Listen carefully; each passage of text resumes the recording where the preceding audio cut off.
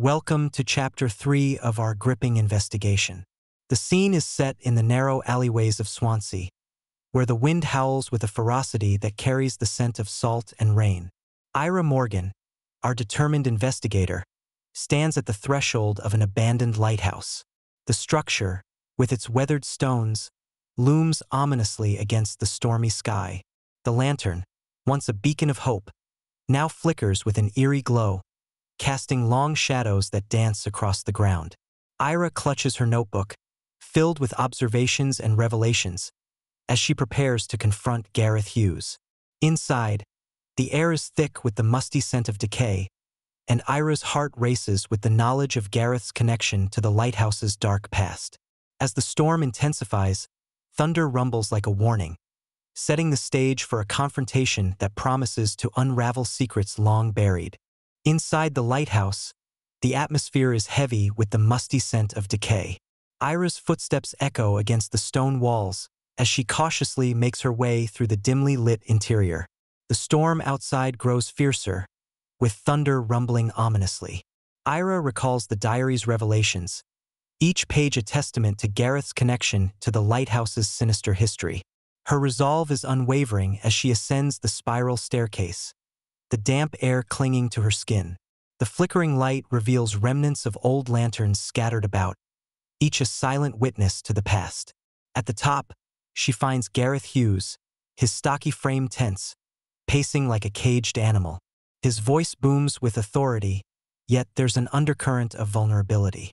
The confrontation is charged with tension, as Eira demands answers about the lantern and the disappearances linked to it. The storm outside mirrors the turmoil within, as truths long hidden begin to surface. On the upper level of the lighthouse, the confrontation reaches its peak. Gareth Hughes paces back and forth, his stocky frame tense with the weight of secrets. His eyes narrow as he challenges Eira's determination to uncover the truth.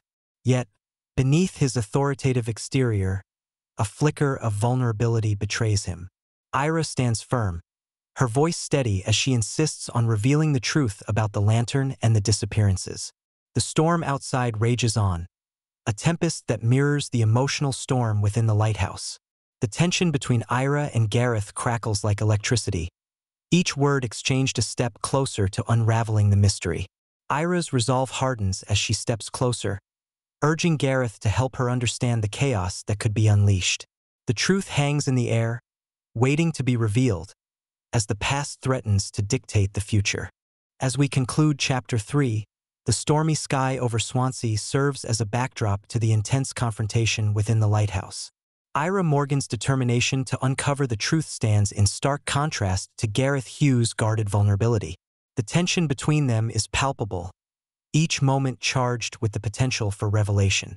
The secrets of the lighthouse, long buried, are on the brink of being exposed. Eira's resolve to not let fear silence her is a testament to her commitment to justice. As the storm rages on, the mystery deepens, leaving us on the edge of our seats. Join us next time on Storyteller as we continue to unravel the threads of this intricate investigation.